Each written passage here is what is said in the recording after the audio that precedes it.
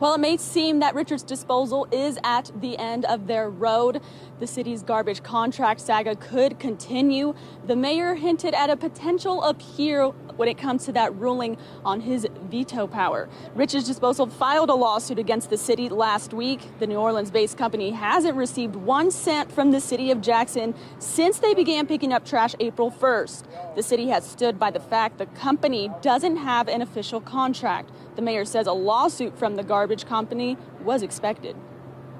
No matter whether we were in a lawsuit for that money or not, we would have owed somebody to pick up our trash, right? And so that is what their current lawsuit is contending, is that they want to be paid for the work that has been done. But I am not surprised that they have asserted their right to get paid. This all comes as the city continues to rack up legal fees. The mayor says despite the lawsuit, residents would have to pay regardless. The mayor says as of now, the company is still picking up trash. We reached out to Richards Disposal to see what their future plans are.